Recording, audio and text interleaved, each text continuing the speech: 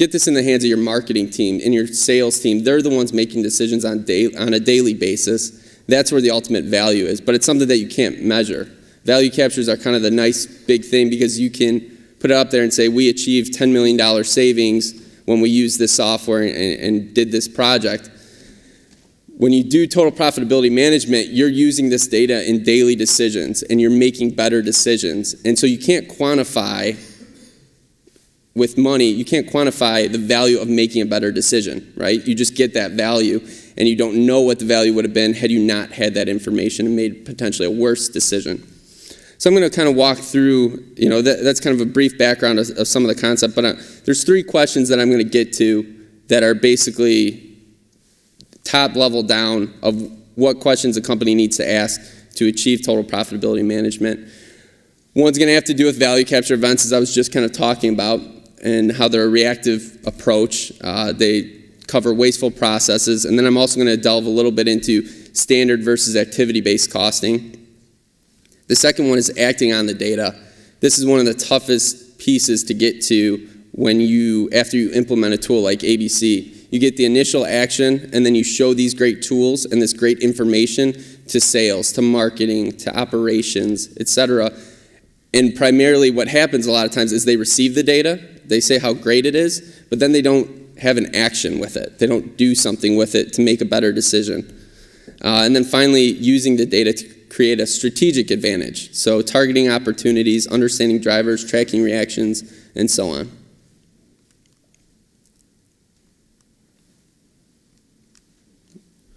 So on to the 3 questions here. The first one, how do we create the shift from value capture events to profitability as a constant, pervasive mindset of the entire organization? So again, this is, as I said, at Elkay, we implemented our ABC system. We used Acorn. And after implementation, it was right away, let's put a bunch of resources together, go through all the data, and find opportunities. What we realize is the greatest opportunity we can get is by empowering the actual end users of this data. So the salesperson who's face-to-face with the customer, the marketing person who has to make a pricing decision, giving them that data versus us sitting in a room once every quarter and using it. Second question is, how do we ensure that the data provided is acted on rather than just being received? So after our initial success at Elkay, we realized that a lot of our growth, our continuous profitable growth, it became stagnant. And it became stagnant because we kept doing these quarterly reporting packages, showing top customers, bottom customers, and so on. But people weren't acting on it. The only times they were acting on it was when we had a quarterly meeting and we made them do something. But in daily decision making, where this data is most valuable, they were just receiving it. They were looking at it saying, okay, great, I kind of know who's my top guy, I kind of know who's my bottom guy, but they weren't actually creating actions. And then finally, how can we use the data to create a strategic advantage that keeps the competition playing catch up? So when we do value captures, or at US Foods we call them deep dives, it's the same thing. When we do these types of actions, they're very reactive, right? A value capture and so on, it's a reactive approach. Something's already happened that caused you to lose money, and now you're reacting to it so that you stop losing money or that you find a new way to make money. So it's how do you become more proactive? How do you use this great data that you have that you know most of your competition doesn't have to create a strategic advantage? And I'll delve a little further into that as we move on. So diving into the first question, with the value capture events. I'm just going to throw these bullet points on here first. As I said earlier, it's a reactive approach, and it's the result, as I like to say, it's the result of a flawed organizational structure. So just to give you an instance of what I mean there, because sometimes, when I brought it up in my own company, I brought it up to my CFO, and he looked at me almost upset as if I was telling him that he didn't organize us correctly. And that's not really what I mean. What I mean is, in an optimal organization, you would catch these value capture items, these $10 million opportunities, $5 million opportunities, you would catch them in real time. So in a value capture where you use ABC data, you may find this opportunity where you were, just as an example, over-featuring a product, right? And you realized that the customer didn't value that feature. So you de-featured it, brought the cost down, and now you said, oh, we've realized this much savings. Let's say it was $3 million annually. Well, in reality, what you've done is you've been losing $3 million annually every single year that that product was over-featured. In a proper organizational structure with this data, you catch that in real time, and you don't have to wait several years. So, the next bullet point here, it's a product of a wasteful process. And then again, you also miss strategic advantages. So in that example, if you had a value capture of $3 million, annualized amount, had you been able to capture that sooner, what could you have used that $3 million to do? Maybe you could have lowered price in different areas to create some sort of strategic growth in a certain segment. You could have used it for more R&D, multiple areas, but you miss out on strategic advantages by being reactive. And then finally, value captures give an appearance of savings. And, so this is speaking from experience in my own company, at other companies I've worked at, including US Foods. We have these big initiatives, whether value capture, deep dive, whatever you call it, where we go in and we say, oh, look, we just found $10 million that we just saved. But most of the time, as I was saying earlier, it's not that you just found and you just increased your profit $10 million. In reality, you just stopped yourself from losing $10 million incremental dollars. Because a lot of times, these value capture initiatives are just stopping a wasteful process. And then finally, exposing a flaw in the accounting process. So this is when you use accounting processes like standard costing as your management tool or your decision-making tool. And as I'll get into soon, you'll see that there's a big difference between what standard costing gives you and what activity-based costing gives you. And in standard costing, a lot of times it's so generalized and it's not paid attention to with the detail that activity-based costing is. You'll see that a lot of times you find errors in the data or you have bad data on your standard costing side.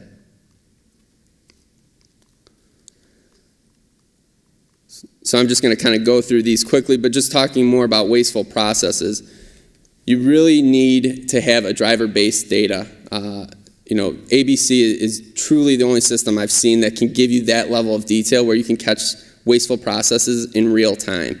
And you can give that to the end users to use. Value capture, again, as I said, they equal lost profits. They don't necessarily equal gains. So on to standard or activity-based costing. This is a question that a lot of companies get, and a lot of times when software companies present ABC to a company, a lot of times the CFO or an executive says, we already have a costing system. We don't need another one. Well, there's a very, very large difference, as we learned the hard way at Elkay for many years, between standard costing and activity-based costing. Standard costing, basically a lot of times, at least at Elkay and at other companies I've been at, it's set on a budget, basically. So you project how many units you're going to produce that year, you project your overhead costs and everything, and then you kind of just spread it, trickle it down to your products. Well, as soon as you get a month in, the forecast that you had, it's not 100%, so you're not right onto that forecast. The further you get on, the further you move away from what you originally projected in your budget. But that same stuff that you had in the original projection is also what gets into your standard cost. So as you move on, standard cost doesn't necessarily change with your business. Activity-based costing constantly changes with your business. So due to that reason, the reason I stated earlier, many companies consider ABC unnecessary. And as we talked about, and we'll probably talk about at the Q&A, there's a big question of why. It's interesting for me being at different companies now, because I've seen one company I've been at has spent millions and millions and millions of dollars on pricing tools, on different IT tools. But when you think about it, spending millions and millions of dollars on a pricing tool without spending anything on a activity-based costing tool, you're only getting half of the value that you want to get. Because how can you price a customer if you don't know the cost to serve that customer? You don't know all the underlying costs of the products they buy. So now I want to talk about acting on the data. So I have a roadmap that I'm going to fast forward to here a little bit. These will be good for review. It's a little more of the putting words on paper, but I'm going to talk through the actual roadmap that I have up here. So this starts from basically the early implementation stage of an ABC implementation. One of the most critical things you can do is the first square that I have up there is user involvement in the data. One of the biggest mistakes we made at Elkay that we corrected later on was when we involved, marketing, we involved different executives, we involved sales and so on. When we involved them up front, all it was just asking them questions, and we were directing the conversation. What we realized after is we should have been asking them, what do you want out of this tool? What can we provide you? What information do you need or would you like to make the best decision? And when we started using that approach, that told us how to build the model, because we knew now marketing really wants this information, sales really wants this information, operations needs this information. And from then, not only did we know their processes, but we knew where we had to get the model to. So it's really important. The other reason it's important is a lot of times we talk about the organizational behavior of getting an activity-based model accepted at a company. This first step solves a lot of issues with the acceptance rate. And the reason is this. When you sit down and you show this data and people take it certain ways, so let's say I'm showing it to the chief marketing officer, and he sees it and he doesn't like it. He gets defensive because maybe it's showing that his department isn't performing as well as he thought it was. Well, one great thing about having him involved up front is that he was already part of the process. He was part of mapping out his department. He was also part of telling you what he wanted to see out of it. When he's a part of it, then it's much harder for him to question it later on because he understands it, and it's much harder for him to make the argument that it was done incorrectly when he was involved. So that's a little bit of an organizational piece that we learned after the first time we implemented, unfortunately, but we went back and made sure we did all of that. Next is the data set, and that's what you'd use consultants and decide your ABC software. And then after that, I kind of skip over that like it's the easy part. There's a lot that goes in there, but I think everybody's kind of covered it. Next is usability of the data. So to get acceptance from a sales team or a marketing team and so on, you can't just give them a pivot table and expect them to figure it out. We're talking about one of the most complex costing systems there are. Someone like myself or one of my colleagues who do this on a daily basis understand it, and it's not that hard for us anymore to understand it. Someone in sales, I would never expect to understand everything that we put into that model. The models are way too complex for that. So what we need to do is build tools that they can use easily. And so one example of that, at Elkay, we were able to build, our model came out of Acorn, but then using that data, we were able to build kind of add-on tools in Excel and Access that, for instance, our sales team could sit down with the customer and they could have a conversation with that customer about why they're unprofitable.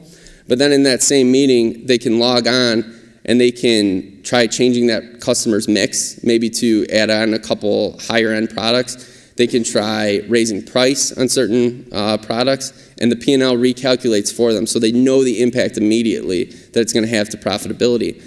At the same time, they can also come up with different plans, like to incentivize that customer. So for instance, they could say, if I give them an incremental 1% rebate on these higher end products, that will incentivize them to buy more and it'll give them a little break, but it'll also increase the mix of that customer's portfolio and therefore make them more profitable.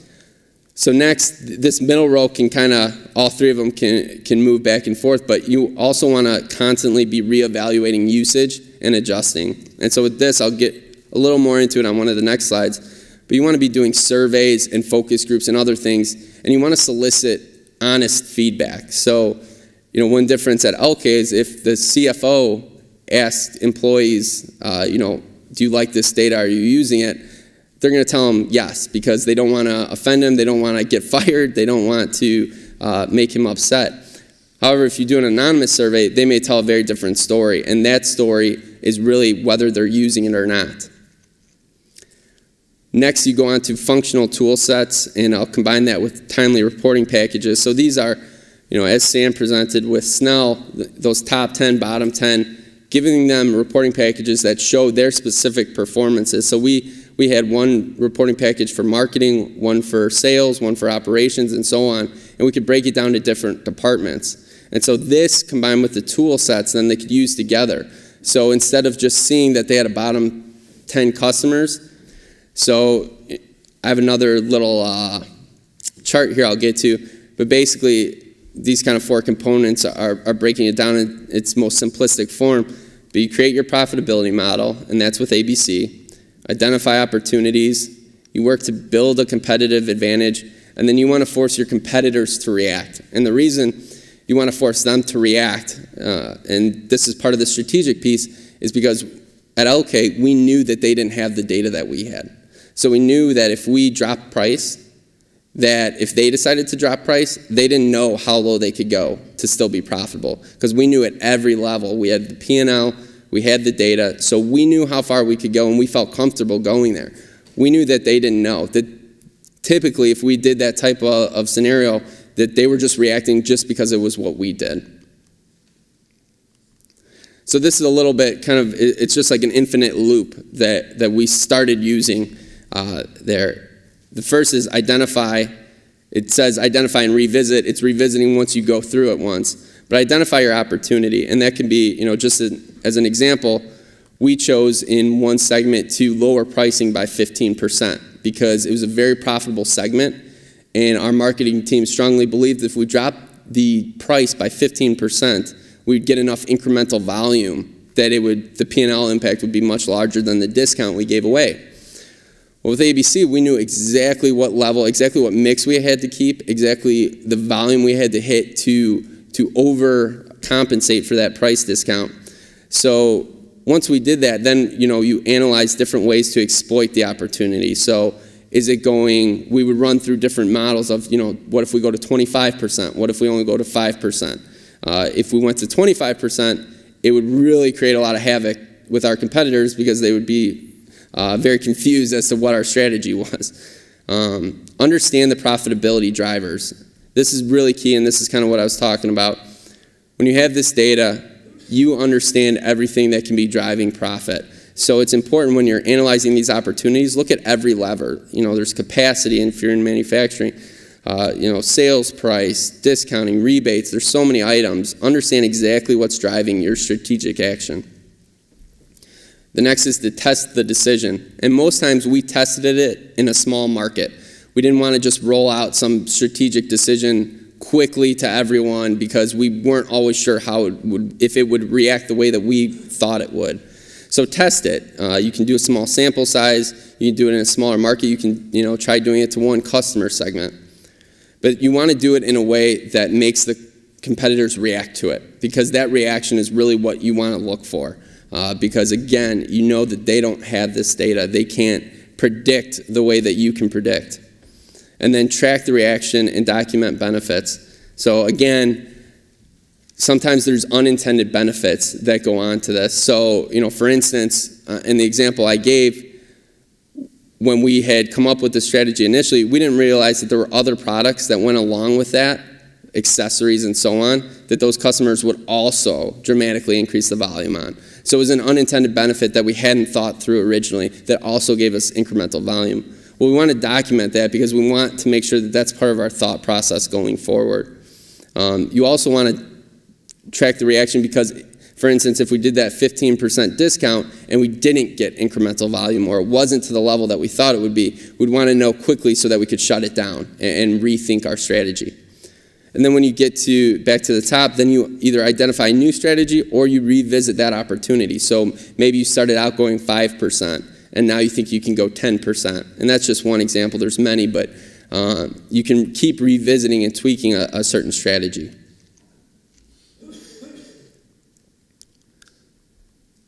So I already kind of went through some of this, but understanding drivers, you really want to apply the data that you have. Again, the important piece of that, again, is tracking reactions. One of the biggest reactions that you also want to track that I didn't mention earlier is track the competition. That's one thing that it's sometimes difficult to do, but it's one thing that's very, very important. We want to know how they react to what we're doing. So if we did that 15% price discount, did our competition follow? Or did they not know what to do and maybe they just left prices where they are? Because that would also tell us how long we should keep going with it. And then again, adjust the plan if need be. And some of these I'm just kind of going through because I already talked about them in the circular roadmap. And so then this kind of brings me to my final piece of the presentation.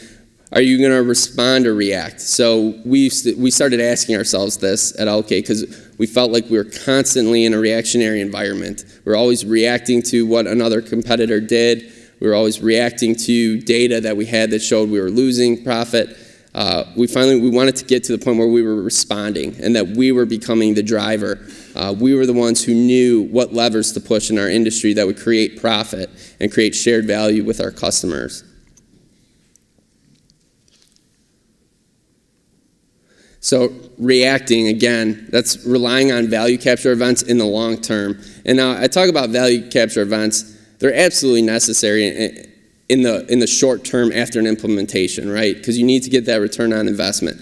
But in the long term, we need to get away as an industry and many companies, we need to get away from relying on value capture events as our only source of profitability improvement. Reacting, also making decisions based on flawed data such as standard costing or other more simplified costing methods.